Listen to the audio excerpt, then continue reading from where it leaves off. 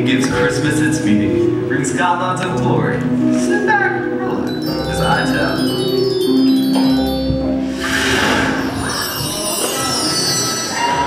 The Christmas story.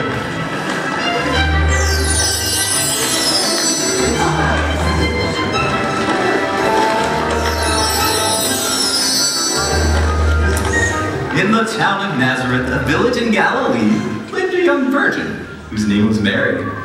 She was engaged to get married. Joseph was his name, a descendant of King David. Who can make that claim? God sent to her an angel, one of the greatest was he. His name was Gabriel. Here to tell what will come to be.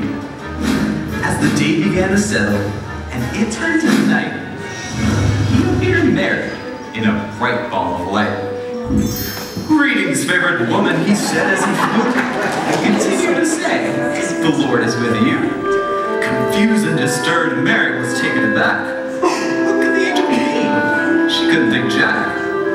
"Don't be afraid, Mary, you found favor with God above. You will conceive and give birth to a son you will love. You will name him Jesus. He will be very great. He will be called the Son of the Most High, for this is his fate. He will reign over Israel forever and ever. His kingdom will not end, no, never. His ancestor King David's throne he will receive. Lord God will give to him, but you must believe." "But I am a virgin. How can this happen?" she asked the angel, his wings still flapping. "The Holy Spirit will engulf you with power from the Most High. The baby will be born holy. What I tell you is no lie. Behold, your relative Elizabeth, who is old and barren. The news I give to you, you are both sharing. For she has conceived a little baby and is now in her 6th month. For God can do anything, and he does do a bunch." "I am the Lord's servant," responded Mary. "Let what you say come true. A baby will I carry." That angel left her lickety-split.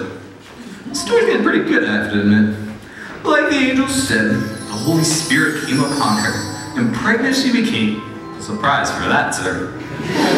Joseph, her fiancé, was confused by all of this.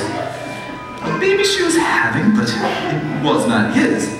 Not wanting to disgrace her, for he was a good man, he chose to quietly call off the wedding, but then, as he considered this carefully, the angel appeared in his dream, explained to Joseph they were all on the same team.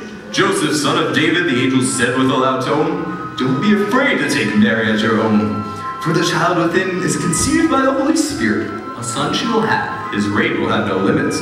You will call him Jesus," he said with a grin, "for he will save all the people from their sin." So they became married with a bun in the oven and gave thanks to the Lord, for he's so loving. Now over to Rome to meet Augustus, the Roman emperor, who wanted a census. "Go back to your hometown as what he required." This he demanded of the whole Roman Empire. Joseph was from Bethlehem in the city of Judea, a long way for pregnant Mary. Mamma mia. So they traveled from Nazareth in Galilee, and walked, and they walked, and made it finally. Shepherds were staying in the fields nearby, protecting their sheep from wolves that could pry. An angel appeared to those shepherds in the field.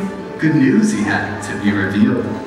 Frightened they were, but he said, "Do not worry, a Savior is born, but you must hurry. He will bring great joy to all the people. He is Messiah the Lord, but you must look eastward." Suddenly the angel was joined by a vast host of others, the armies of heaven, praising God for all his wonders. "Peace on earth to those with whom God is pleased," said the angels. Every single one, all of these. "Glory to God in highest heaven," they continue to say, and rejoice and were glad, for the Savior was born that day. Some wise men from the east arrived in the town searching for that baby that would wear the crown. "We saw a star as it rose, the newborn King of the Jews. For us and for all, this is very good news.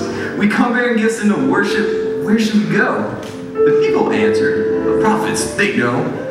They wrote long ago in Bethlehem in Judea. With this confirmed, those wise men said, see them. They followed the bright stars that led them to the child, and stopped over a manger, and they all smiled. And it came time for that baby to be born. Mary and Joseph from the trip were quite worn, but there was no room in the inn or hotel. The only place left was a manger to dwell. Mary gave birth to her first child, a son, and gave praise to the Lord for all he had done. The the shepherds came to see the new baby boy, and found him in that manger, and rejoiced with joy. The wise men entered, and saw that child with his mother, and bowed and gave gifts, one after another. They gave him gifts of gold, frankincense, and myrrh, for he was to be a mighty king. That was for sure. A child was born to us on that day. Wonderful Counselor, Mighty God are what we say. Everlasting Father and Prince of Peace. The joy he brings will never cease. This is the story of God up above, the angels and servants, and his great love. There's more to the story. It's great because it's true. That Savior that came wants to save you.